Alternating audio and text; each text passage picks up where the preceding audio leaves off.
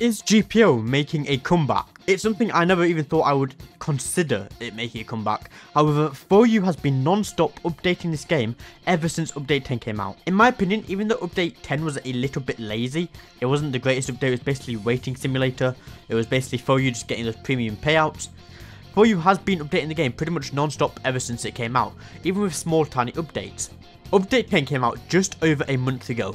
It came out on the 17th of June, and at the time of recording this video, it is currently the 22nd of July. So it came out just over a month ago. The fact that 4U now has the game at update 10.5 is insane. Usually it takes 4U even like 4 or 5 months just to get to a 0.5 update. But update 10.5 came out earlier today, and it's not a massive update because it is a 0.5 update. But it does show that 4U is now working on the game and can push these updates out quickly. So who knows, update 11 could be a couple months away. Which update 11 might be Whole Cake Island, I don't know. I just know Whole Cake Island is coming. So yeah, we're going to look through these patch notes real quick of what's new in the update. And then we're going to look through the new battle pass. And I might even hop into a quick battle royale game just to end off the video. So, as you can see, this update focuses mainly on Season 5 battle royale. There's a new map, which looks very cool.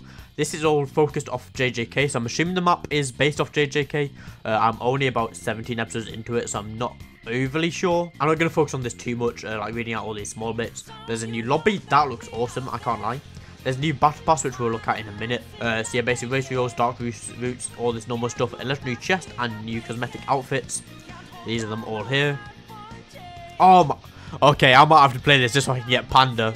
Okay, I might have to play just so I can get Panda. There's a new weapon as well, the Inverted Spear of Heaven. This looks sick. The M1s are nothing too they're basically just basic M1s, but the actual move, it looks amazing. It looks really cool. You can basically just pull people in towards you. Like, I think that could be really, really useful. I think this is the first for GPO Battle Royale. There's 2 new Battle Royale bosses, so the only way you can fight these bosses is in Battle Royale. Obviously, they don't drop any drops or anything like that. But they do drop their curses. So you got Jogo and Uraume. I don't know how to pronounce that. They both drop their curses. Which Lava Curse, which is what Jogo drops, makes your extra M1s do percentage max health damage. Good for fighting against tanks. And Ice Curse makes your M1 make targets vulnerable, making them more damage from everything. Okay. But your location is also always visible to players on the map. And if you die while having a curse, players can pick it up, obviously. There's new buildable structures. There's wooden wall, just damage at the very top. Don't know what that means.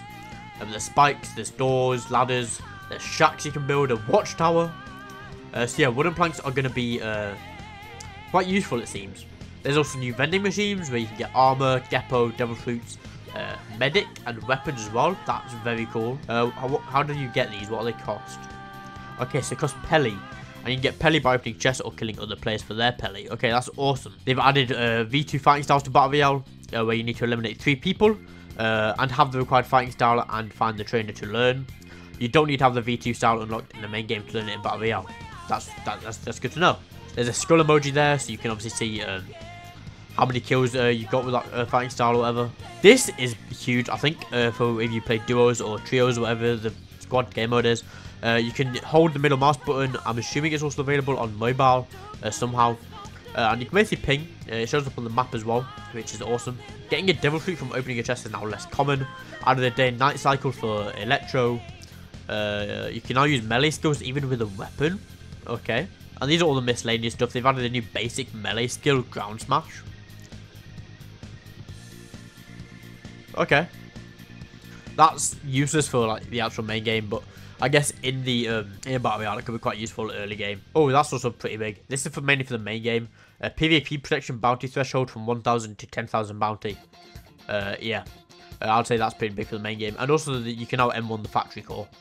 Is also, if you're more of a PvE player, they might be important to you. Anyways, they are all the updates. I'm going to now log into GPO and play a quick game of Battle Royale. I'll probably die straight off the bat because I don't play Battle Royale. I'm not good at it. I also just don't like it as a game mode, but we'll see. So here's the new Season 5 Battle Pass. That's quite a cool background. I also don't like it because it takes forever to level up. I guess there's only 40 tiers this time. Now that's really cool. It's probably going to be quite rare in the future as well, so you could grind it out. There's the legendary chest. Where's Panda costume actually? King of Curses is tier 30. Panda's got to be pretty... Planet costumes tier 10. I might need to grind this out just to get that. I don't like it though, to be fair. You can also buy it. 11,000 it costs. For one tier, it costs 375 Robux for one tier. That is crazy. That is crazy. Anyways, let's hop into a quick solo battle royale game. And yeah, we'll see what happens. Hopefully, we get at least a kill. No guarantees though. Oh, Mythical Madness has been chosen. I swear that's like a 5% chance. Yeah, this could be crazy. I haven't played since they had the Mythical Madness, so this could be interesting. Hey, you can ping, yo. That's good. Is this music not the same from Apex Legends? Where do I want to go to? It's Mythical Madness, so I could really go anywhere. Let's go there. I get now. I don't know where to go. They need to add a way to move this map without you actually having to be there. Okay, yeah, let's go there. We can see it on there as well. It's 2,000 meters away. That can't be right. Oh yeah, okay, that makes sense. It's over the mountain. It literally is Mythical Madness. They are all mythical chests. Just give me like a Yoru or something. Got Buddha and Ope. Kikoku, okay, we're going OP, we're going OP, we're going OP. Like that. I have no idea. I've never used Kikoku before. I've never used OP before. Shit. He got Venom.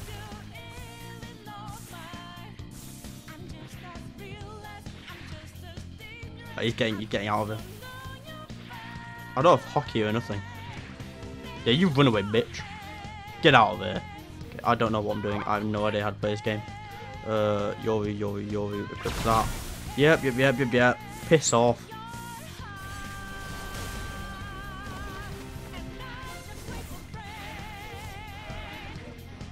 Oh, he's got ace.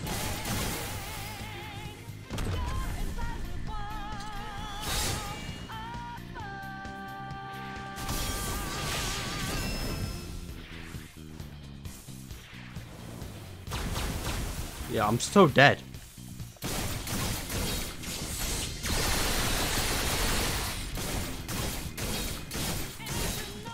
I should have just gone sword main because I have no idea how to. I know how to use Yoru kind of, but I don't know how to use Ope.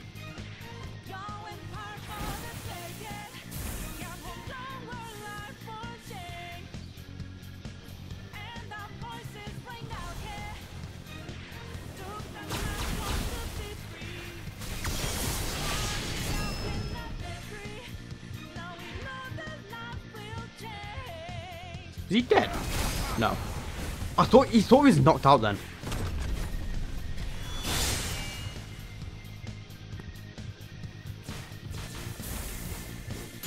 Oh, come on, I need an older ball. This is why I don't play battle.